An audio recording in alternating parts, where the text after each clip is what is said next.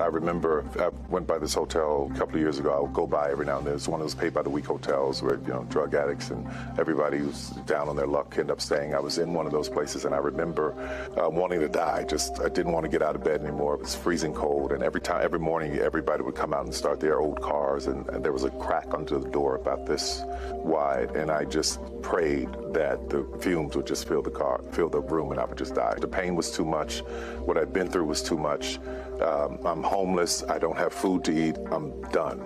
And in that moment, as I'm sitting there praying in tears, all the cars drive away almost simultaneously. They're like, okay, I guess I have to get up and go to work today. Those moments gave me like, you're going to be okay.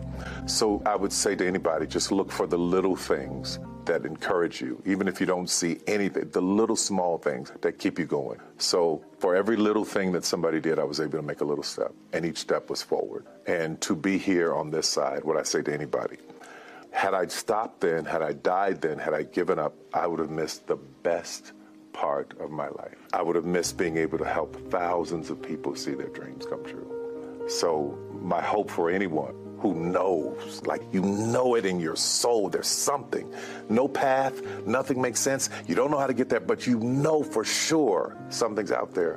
One little step at a time. Keep going.